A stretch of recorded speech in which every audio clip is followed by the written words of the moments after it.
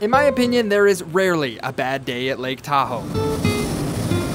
But you know what makes a good day at Tahoe even better? A balloon ride over the clean blue water.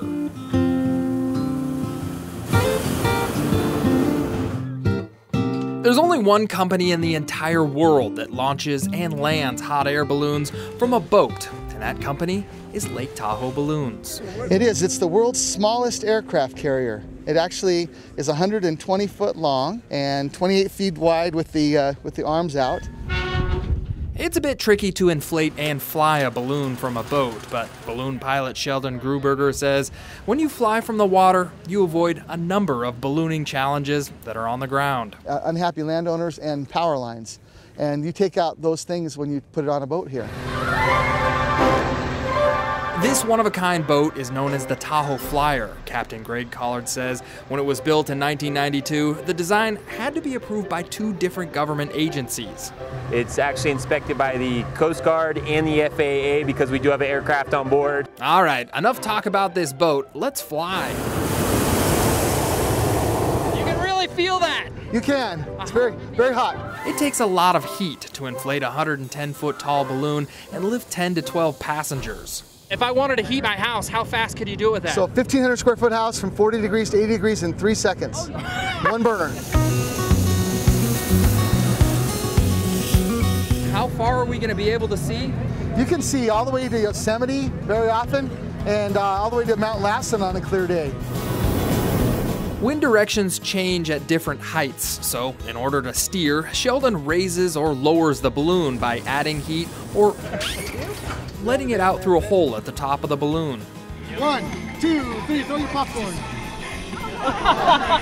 And to demonstrate how fast a balloon can move, Sheldon has passengers drop handfuls of popcorn. And it falls at 800 feet a minute. And then we pass up the popcorn because we're falling faster than the popcorn. Throughout the 50-minute ride, passengers rise up and fall down several times. At 5,000 feet, you get this unforgettable view of Lake Tahoe. Then on the way down, you get to experience what's called a splash and dash. It's where the bottom of the basket takes a little dip in the water. Have you ever gotten anyone's feet wet? I have got somebody's ankles wet one time, but never beyond the ankles. After the basket is done drip drying, it's time to land. Are you catching or is he landing or is it both? How do you describe it? It's a little bit of both, but it's more the boat catching the balloon because the crew actually will pull them down. Lake Tahoe Balloons claims they make the softest balloon landings in the business. That's because the basket isn't bouncing or crashing down into an open field. Thanks, Captain. Now that everyone's back on the boat, the real work begins, putting away the balloon. Trying to get this thing down.